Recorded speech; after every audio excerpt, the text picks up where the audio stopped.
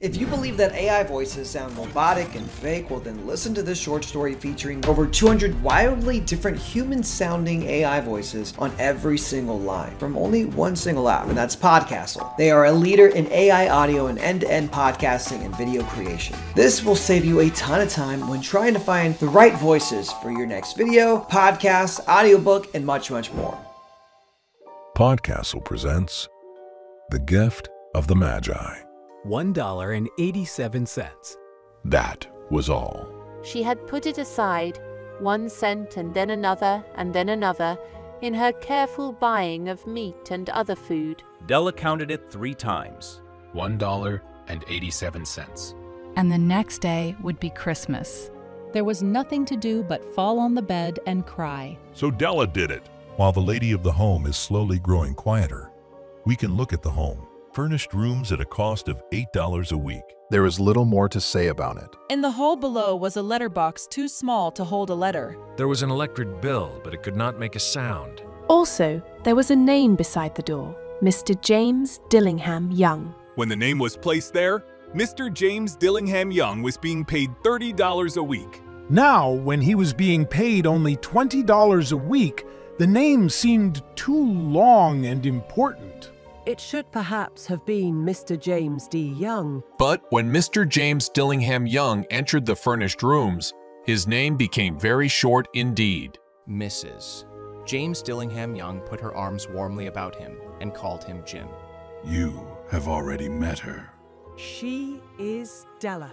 Della finished her crying and cleaned the marks of it from her face. She stood by the window and looked out with no interest. Tomorrow would be Christmas Day, and she had only $1.87 with which to buy Jim a gift.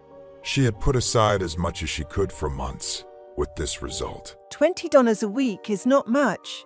Everything had cost more than she had expected. It always happened like that. Only $1.87 to buy a gift for Jim. Her Jim. She had had many happy hours planning something nice for him. Something nearly good enough. Something almost worth the honor of belonging to Jim. There was a looking glass between the windows of the room. Perhaps you have seen the kind of looking glass that is placed in $8 furnished rooms. It was very narrow. A person could see only a little of himself at a time. However, if he was very thin and moved very quickly, he might be able to get a good view of himself. Della, being quite thin, had mastered this art. Suddenly she turned from the window and stood before the glass. Her eyes were shining brightly, but her face had lost its color. Quickly she pulled down her hair and let it fall to its complete length. The James Dillingham Youngs were very proud of 2 things which they owned. One thing was Jim's gold watch. It had once belonged to his father. And, long ago, it had belonged to his father's father. The other thing was Della's hair. If a queen had lived in the rooms near theirs, Della would have washed and dried her hair where the queen could see it. Della knew her hair was more beautiful than any queen's jewels and gifts. If a king had lived in the same house, with all his riches, Jim would have looked at his watch every time they met. Jim knew that no king had anything so valuable. So now Della's beautiful hair fell about her, shining like a falling stream of brown water. It reached below her knee. It almost made itself into a dress for her. And then she put it up on her head again, nervously and quickly. Once she stopped for a moment and stood still while a tear or two ran down her face. She put on her old brown coat. She put on her old brown hat. With the bright light still in her eyes, she moved quickly out the door and down to the street. Where she stopped, the sign said, Mrs. Sofroni, hair articles of all kinds. Up to the 2nd floor Della ran and stopped to get her breath. Mrs. Sofroni, large, too white, cold-eyed, looked at her. Will you buy my hair? Asked Della. I buy hair, said Mrs. Sofroni. Take your hat off and let me look at it. Down fell the brown waterfall. $20, said Mrs. Sofroni, lifting the hair to feel its weight. Give it to me quick, said Della. Oh, and the next 2 hours seemed to fly. She was going from one shop to another to find a gift for Jim. She found it at last. It surely had been made for Jim, and no one else. There was no other like it in any of the shops, and she had looked in every shop in the city. It was a gold watch chain, very simply made. Its value was in its rich and pure material. Because it was so plain and simple, you knew that it was very valuable. All good things are like this. It was good enough for the watch. As soon as she saw it, she knew that Jim must have it. It was like him. Quietness and value. Jim and the chain both had quietness and value. She paid $21 for it. And she hurried home with the chain and 87 cents. With that chain on his watch, Jim could look at his watch and learn the time anywhere he might be. Though the watch was so fine, it had never had a fine chain. He sometimes took it out and looked at it only when no one could see him do it. When Della arrived home, her mind quieted a little. She began to think more reasonably. She started to try to cover the sad marks of what she had done. Love and large-hearted giving, when added together, can leave deep marks. It is never easy to cover these marks, dear friends. Never easy. Within 40 minutes, her head looked a little better. With her short hair, she looked wonderfully like a schoolboy. She stood at the looking glass for a long time. If Jim doesn't kill me, she said to herself, before he looks at me a second time, he'll say I look like a girl who sings and dances for money. But what could I do? Oh. What could I do with $1.87? At 7, Jim's dinner was ready for him. Jim was never late. Della held the watch chain in her hand and sat near the door where he always entered. Then she heard his step in the hall, and her face lost color for a moment. She'd often said little prayers quietly about simple, everyday things. And now she said, "Please, God, make him think I'm still pretty." The door opened and Jim stepped in. He looked very thin and he was not smiling. Poor fellow, he was only 22 and with a family to take care of.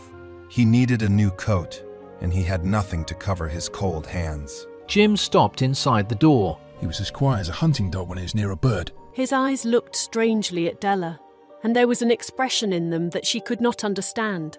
It filled her with fear. It was not anger, nor surprise, nor anything she had been ready for.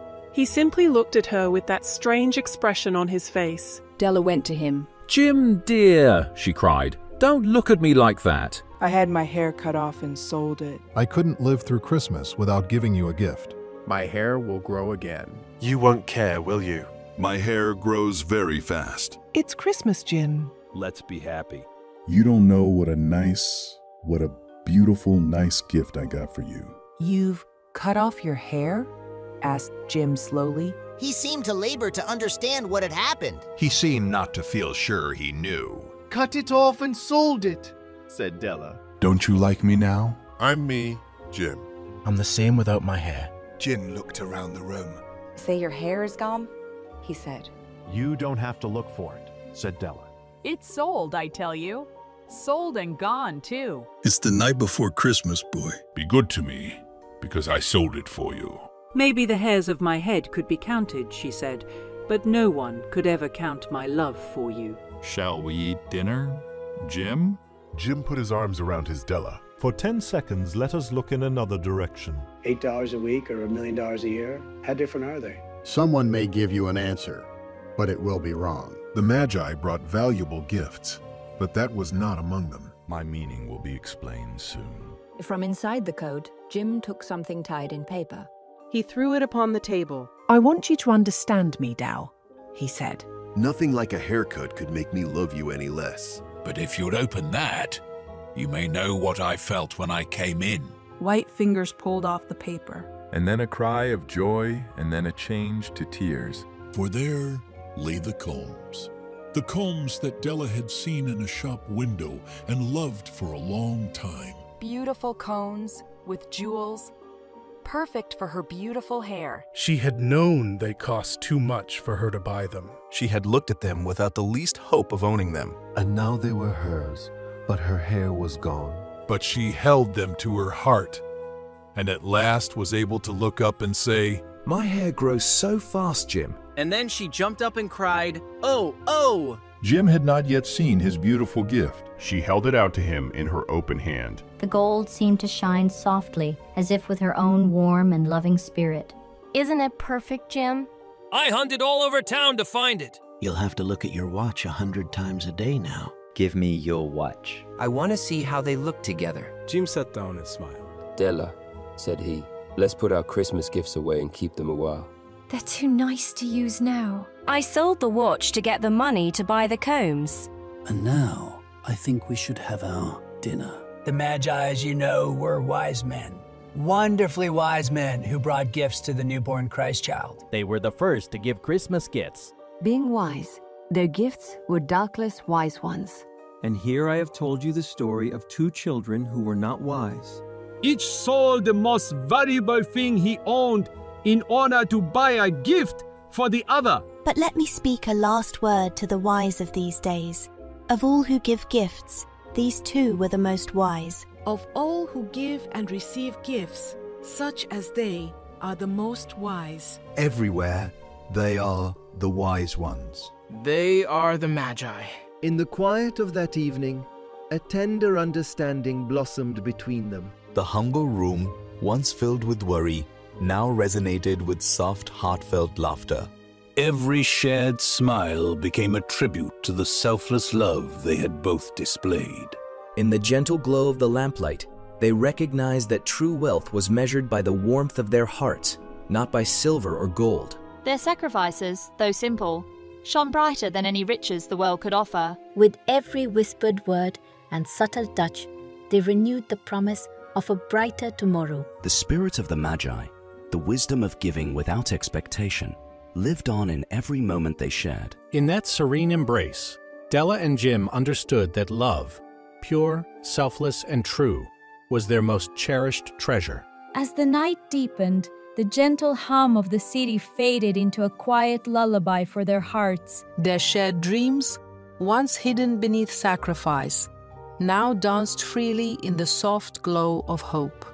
Each tender glance was a silent acknowledgement of the journey they had traveled together. The small apartment, though modest in size, brimmed with the boundless richness of their devotion. In that humble dwelling, every echo of laughter promised a future filled with new possibilities. Every memento of sacrifice became a cherished symbol of the love they held dear. With the first light of dawn, a renewed promise whispered of brighter days ahead. And in those quiet moments that followed, Della and Jim found solace, knowing that love was the truest gift of all. The end. Thank you for listening. And that is the end of our short story. Also, if you don't necessarily want to be on camera but still want to make videos effortlessly, Podcastle is also the best option because not only is it the easiest audio and video recording, editing, and publishing platform out there, but it also has a ton of AI features that make making content even easier. Our tutorials are going to be linked down in the description below, but for this video, I also used 200 out of the over 400 AI voices that they have available. But also, maybe you want to dip your toe in the water and try it, you can actually check it out via the promo code linked down in the description for 50% off your first month. Thank you all so much for watching, and I'll see you next time.